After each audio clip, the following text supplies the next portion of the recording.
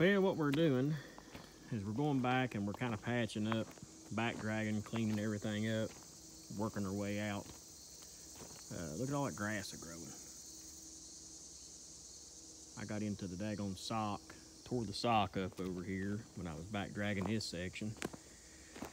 I had tied shut, and we got to get a couple little, we got some short pieces here and there. We got to throw a couple short pieces in here and there. It's just back dragging this section through here, it got a little tight. But we're patching it all up. We got Chase. Chase is hauling on the heel with us, bringing it to us, and then I think Bo is going to start bringing it some more and dropping it off down at the bottom of the hill. Daggone, that mosquito big enough to carry me off. So that's kind of what we're into today. I'd love to get all the road patched and get all the road fixed first, or shoot, today. And then tomorrow, here comes my service truck. And then tomorrow, I'm gonna stop him and get me some daggone window cleaner. Can't see nothing out this thing. Then tomorrow, we're just hopefully gonna, we gotta put a couple extra socks down here and there. And be able to stick a knife in this pig, as we say. Stick a knife in this pig. But we'll try to get everything done, get everything moved out of the way. Here they come. Okay, folks. Well, we didn't get all the way done with patching the road up, but we're really close. I need to be getting out of here. I still got to go and unload a trailer and reload some material up and stuff tonight. So I've still got a pretty eventful evening. I'm gonna drive off the hill here and grab Oak, and then I'm gonna come back up and get my skid steer and bring my skid steer off the hill. We're gonna park everything down at the bottom, but we got about everything patched in down through here. Basically, it's just all the rough spots, and about every rough spot is gonna be right around near a water bar. And what happens is those trucks go down in those water bars, and that shock of the truck going down, all of a sudden it just guts these roads. But I have to have the water bars in the road while I'm building the road, because it's part of the sediment control. Typically we don't put them in there. Usually, got in that sock again over there. Typically we don't put them in there until we get done with the road, but of course, according to the regulations, that's what I have to do, so that's what I'm doing. I've had Dylan on the roller all day, just about all day. That's what Dylan's been doing. Dylan's been on the roller, and Dylan's been doing great.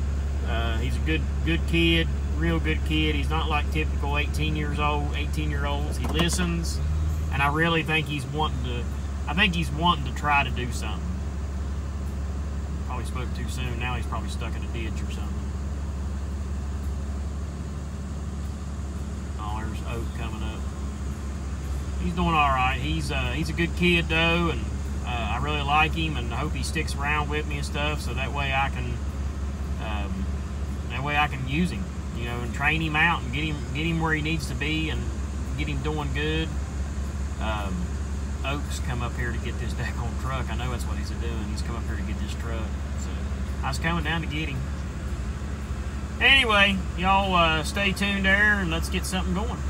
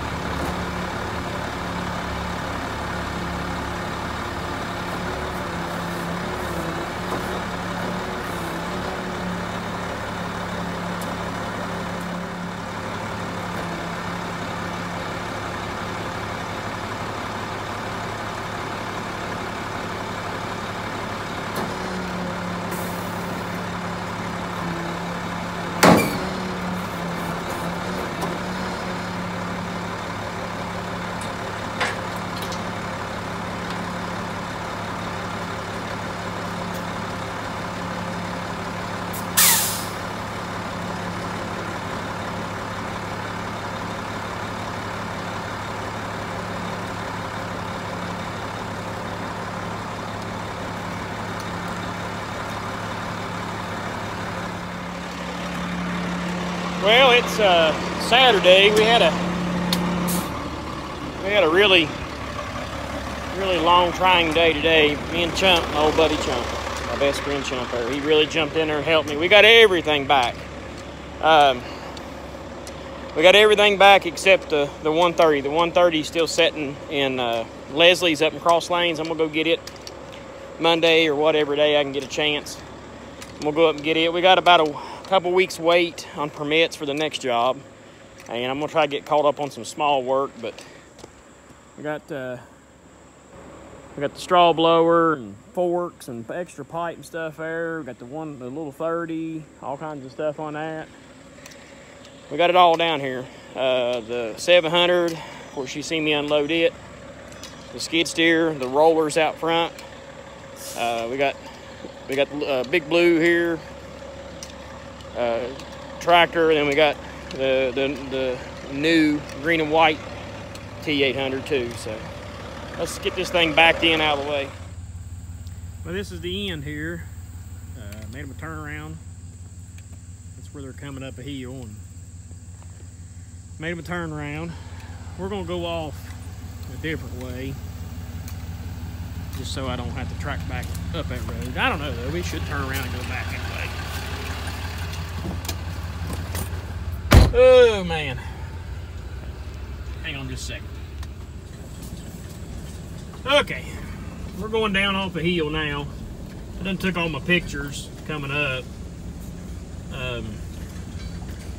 Been a pretty good road job, 150 feet. So this right through here is where I took all them trees out on the last video.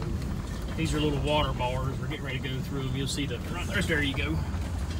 Got to put them water bars in there. When water runs down the middle of that road, it gets in that water bar and it kicks it over in the ditch. Right over there is where we was chipping all that brush and stuff. This has all been seeded and mulched real good. Must have a sensor bad on my truck. It keeps saying low coolant. And I know the coolant ain't low. I've been checked it a half a dozen times.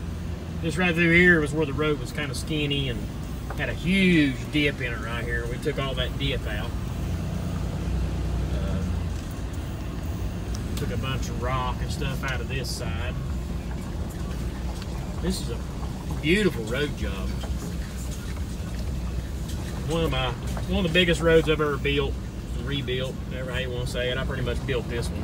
Most of this road wasn't raw land per se, but it was definitely it's not really. The only way you could access this road was with the four-wheel drive, and even then you were bottoming out a lot.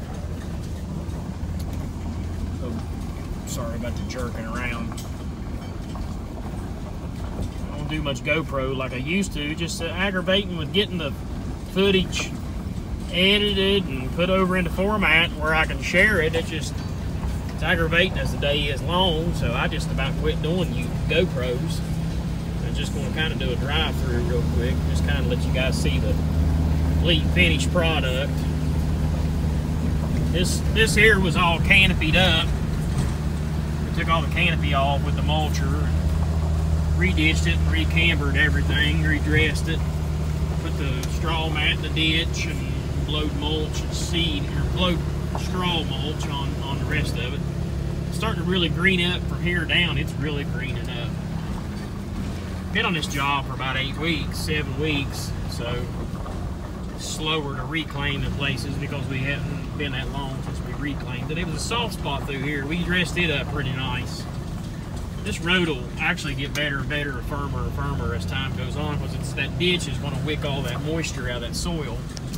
And then the Crusher Run 307, it'll bar out and mat out your moisture levels from going into the ground, so it'll just keep getting drier and drier and drier. This area through here was kind of troublesome. This was all rock in here. Got a little access road. Access road they've been kicking up, going up through there for deer season. See, deer season starts here for long, so this area will be polluted with traffic, and you ain't gonna keep people out. I mean, they've been traveling this since they were kids. Just because we come in here and work on this road, it don't mean anything to them. The only thing we done is just make it easier for them to come up in here. Guys are down here putting up some security fencing.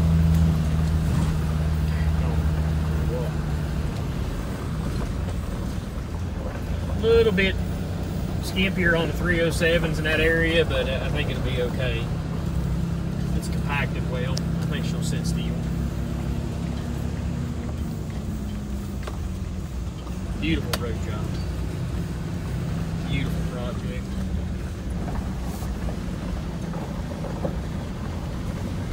It was really soft through here. This dirt through here is garbage. It ain't nothing but daggone old brown Loomis clay.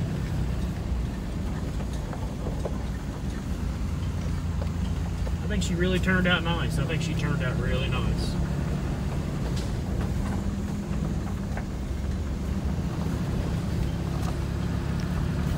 I'm driving about 15 miles an hour.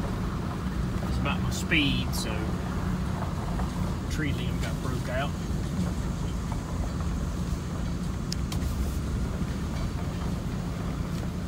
This turned out nice. Got one big switchback up here. This is the intersection. This will be the end of cell phone service. Once you go around this curve right here, you don't have any cell phone service. So most of the time when people come up through here, they park. All of it's been silk-socked. We widened this curve, dug out a lot of this dirt, I built all this curve. This was so daggone steep, you couldn't hardly get around it. You come around through here and you just almost done a vertical climb. Just down through here was last little bit of the dirt going down. Then we get back into hard rock. Got a hammer. All this down through here dug out. Ditch turned out really nice. I wouldn't want to have to start this job over again, I can tell you that. I'm ready to go on to somewhere else. It's been good work, though. I really enjoyed it. After I got it done, I really enjoyed it. Looked back and enjoyed it. When I was doing it, what I thought was getting to be kind of aggravating. Look at that, it's all rock. All that's rock. Hammered out, cut out. This, I think we worked for a week right in here. We worked a week, only went 250 feet. Another water bar. There's a water bar at every culvert by design.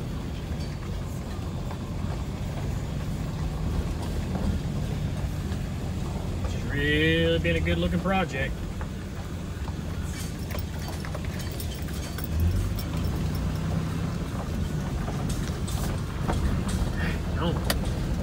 Water bars.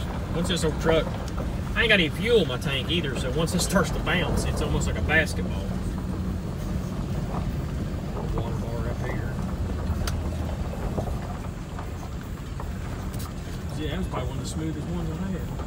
This was that slip area that they kept complaining about, so we backed up and fixed it with some straw matting. It set the steel really good. It done really good. This part of the road here was really nice. This actually didn't, I mean, it tore up a little bit, but it wasn't too bad. This one water bar right here, it took a beat, and we fixed it back. Everything looks good. Got zero sediment. Erosion eels, we got to pick all that stuff back up. All the erosion eels and then silk sock on the left or right. That's all got to come back up. This water bar in here took a beat. It was gone. We actually put it back. Gone. Guys are down here at the bottom of the hill. All right, and that concludes our road. This was done.